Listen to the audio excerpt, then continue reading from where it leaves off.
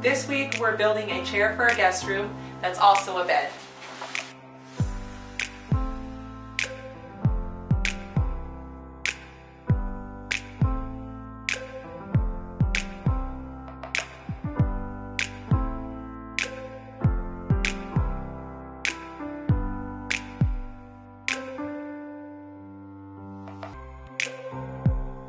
We're the White family. We live in rural Alaska, and for us, it's DIY all day, every day.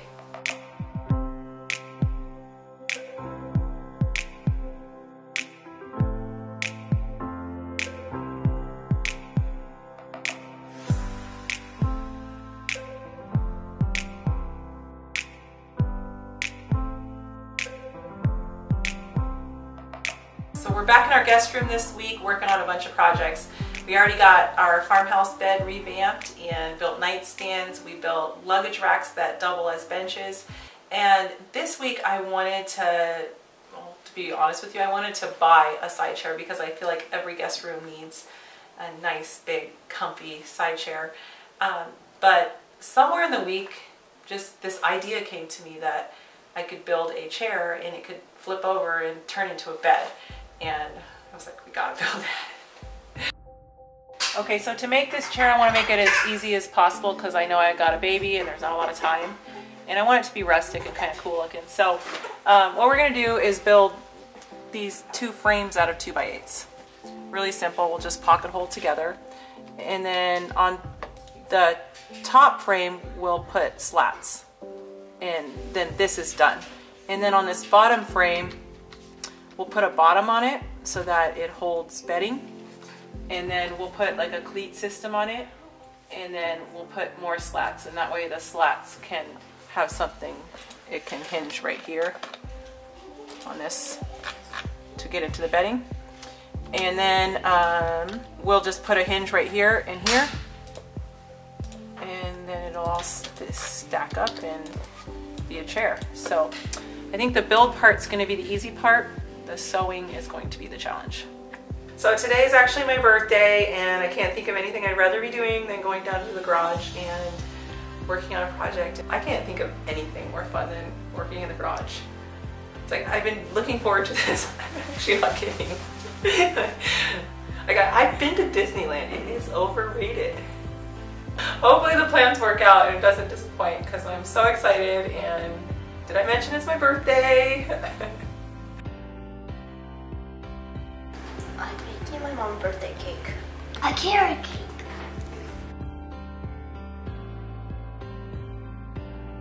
This project is going to be built mostly out of 2x8 boards. And we're going to divide and conquer. Jacob's going to get the boards brought in and cut them, and I'm going to start working on the cushions.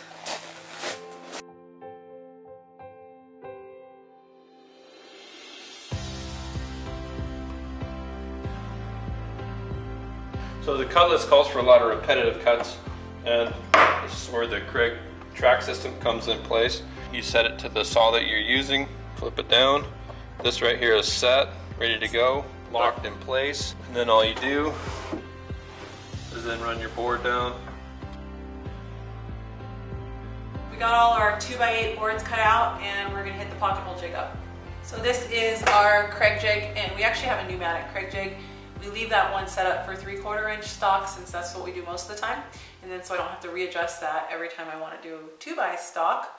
We leave this one set up for 2x stock. So I used the manual Kreg jig for many years and it worked just fine. This one I especially love because it actually is easy to adjust between different size wood pretty quickly. And you clamp it from the front, which is a big deal, and you can store all your bits in there. So I'm going to put 3 in here just because the 2x8 is so wide, there is a fair chance that it's going to crown or cup on you, so put one in the middle.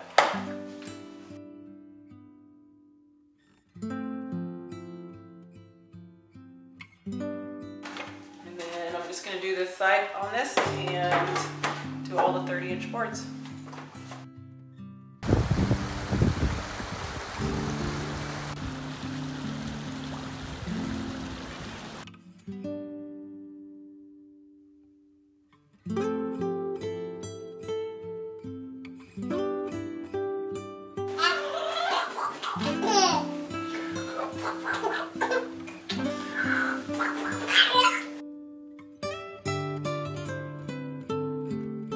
got all my pocket holes drilled, so now I'm going to start actually assembling.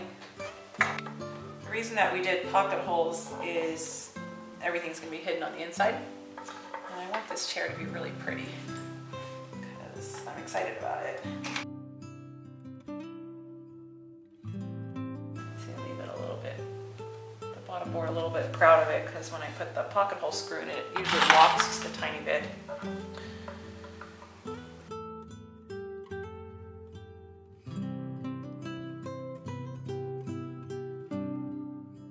So this is the bottom frame, and we just built the two 2x8 boxes, and then we used 2x4s in the corners to connect the two boxes together.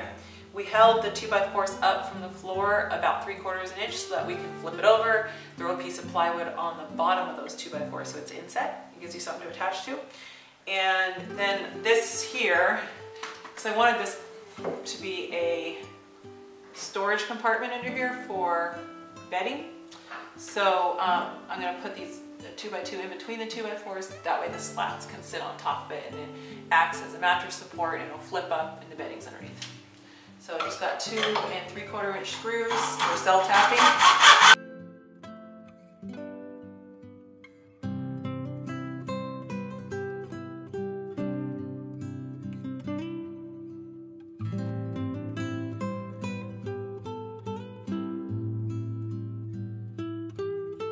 So this is the seat frame and it's all done and ready for slats. Now the top frame, the armrest frame, it's a little bit trickier because the front is open and there'll be cushions on the back, so it's a little bit more difficult to connect them together. So what Jacob's come up with is these Timberlock screws. Yeah, these Timberlocks are 8 inches long, and anyway, went ahead and pre-drilled a hole all the way down through here, and it's pretty easy to stay straight. They actually go quite easy.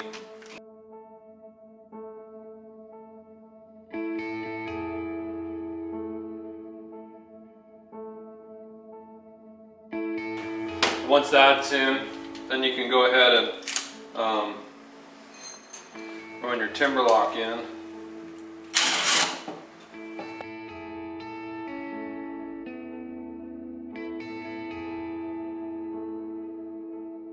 Those sit recessed below the surface, which are going to be fine because they're going to be the actual ones that are underneath, so you won't see them.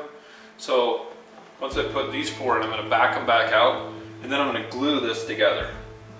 And with that glued together and these Timberlocks, it will never come apart. And it's also a nice, easy way to you don't see any fasteners on the chair when you're sitting in it. All right, so this is the top frame, and we're going to start adding the slats.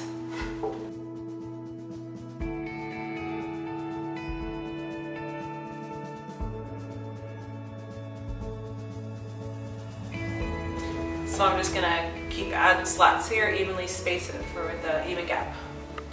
So what we're trying to do is offset the 2 slat systems so that we can put the hinges in there and it all works out. So I'm going to test it right now.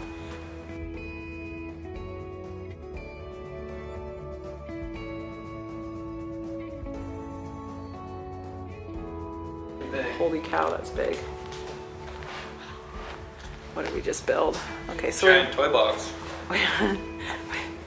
We want to center that sets of slats so that we have the hinges offset. So then these keep going my way. Yeah, it won't be perfect. Yep, right about there is where we want it.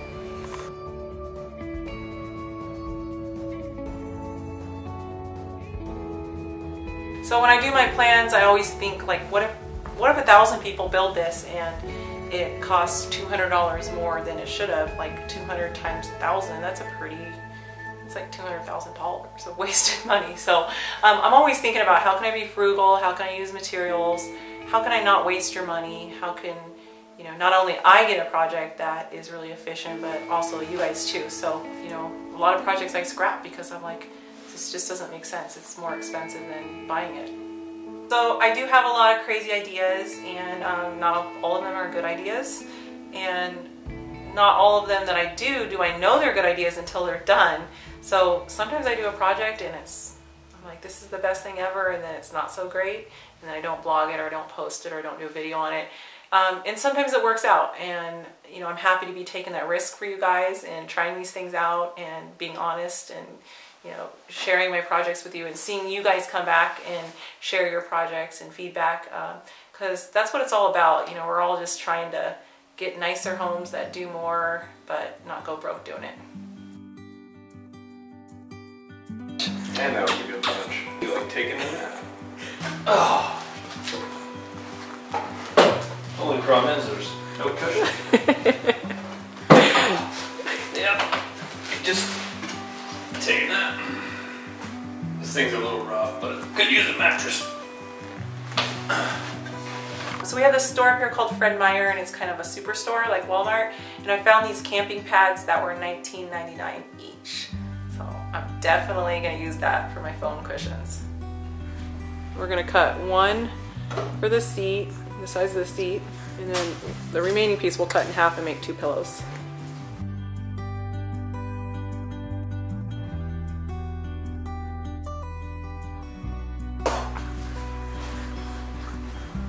Not bad.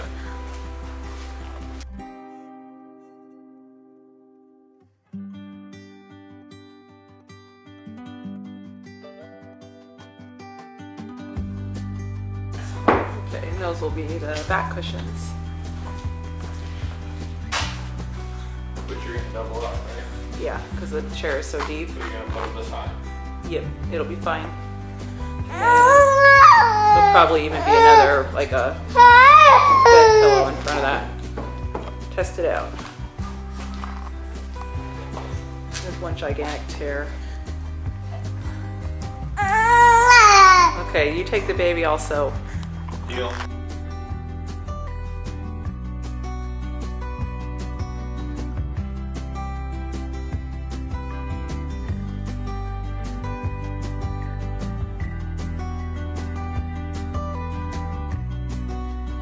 So I'm going to work on covering these cushions. What I've got here is some Polar Fleece fabric, and I chose to use the Polar Fleece because it's inexpensive, it's nice and thick, and it's got a little bit of stretch to it, so it should be a little bit more forgiving for somebody like me who's not that great at sewing, and you don't have to finish the edges. Okay, so I got the cushion and the fabric is folded in half, so it's actually double width. The fabric can wrap all the way around it and overlap, and then I'll sew the 2 ends together, and then this overlap you'll be able to tuck the cushion in.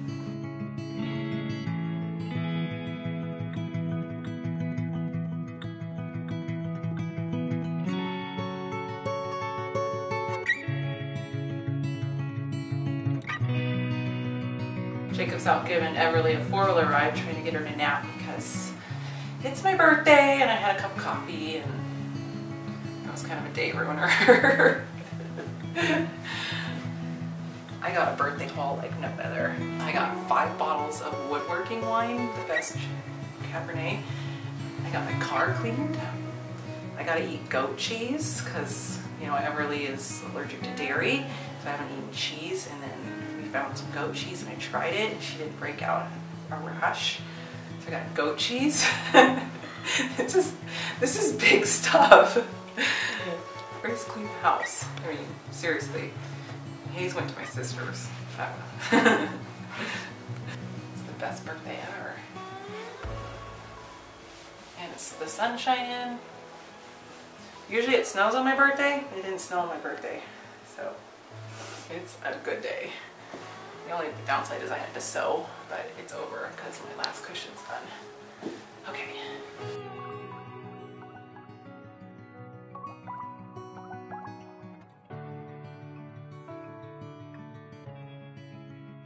I put her to bed.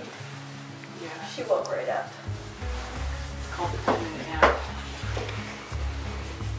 You little thug. Say boo. Come here. Boo. What are you doing? Thought you were napping.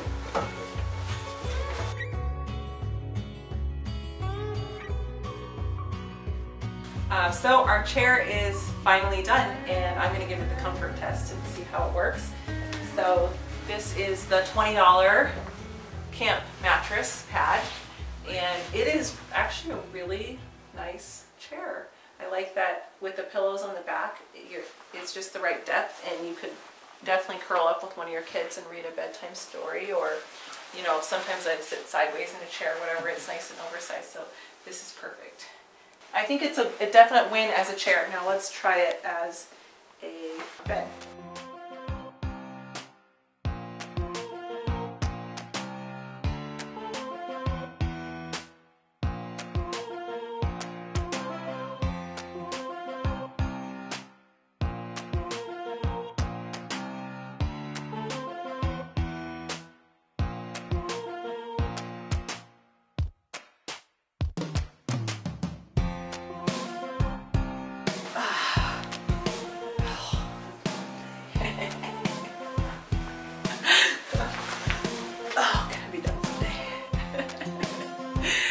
Awesome! I mean, I really, truly love this project, and I'm so excited to be able to share it and give it to you guys to go out and build it and modify it and do what you want with it. I've already got the wheels spinning in my head of how I can do different versions of this same idea, because it is really that cool. What do you think of it? I think it's great. Like I said, it's a nice, comfortable chair to sit on, and it turns out to be a nice place that a kid could sleep at night. So I think it's a huge win-win for the room, and obviously it's helping out for company when they come here. Yeah, so we're excited about it, and I do want to be honest with you, it is heavy, so be aware that it is big. The chair itself is really big, and it's not something you want kids doing, because if your fingers got pinched in there, that would probably hurt pretty good. So I don't expect, you know, the bed to be made every single night, and there's definitely a way of doing this kind of same idea, but in a much lighter design. Maybe I'll do something like that in a future video for you guys. But we love it, and we're so excited about it, and I think we're probably about $100 into material. Yeah, probably that, man. So pretty cheap to build. Oh yeah, and then, well, happy birthday to you too. Thank you for helping me with this, because I would never have been able to get this done without his help. Who on their birthday would say, I want to build a piece of furniture? I bet you there's a lot of other people out there too that would love to be in the garage on their birthday, especially with a cute building partner. So we're glad we can share the plans with you. I'll put the link to the plans down below, and if you build this, you better share it, because I want to see how you outbuild me. So you guys have a great week, and we'll see you next Monday. Yeah, see ya. Say bye. Think over it, whatever, Dad. It is awesome. Cool. Okay. That's gonna be a hit. Just like the tiny house, 16 million views. Kind of doubt it.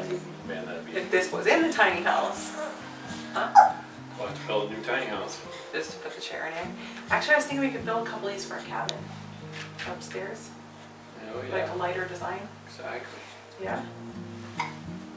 And then I was thinking we could build a sofa I version. don't know why a lighter design. I think that'd be perfect. Yeah. It is nice to have that storage too, because You don't want it to be light. You want it to be sturdy. So when you're sleeping on it, you're not like. it's not like rickety. Yeah. That's a good point. So, Hey, Are you getting I think it? she wants something. all right, let's go take care Hi, of Mom. my real job. Hi, Mom. My real job. Hi. All the other stuff is just play. Hi.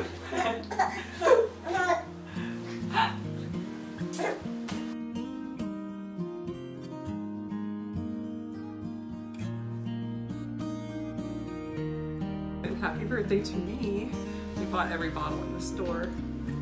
It's like somebody made a wine for me.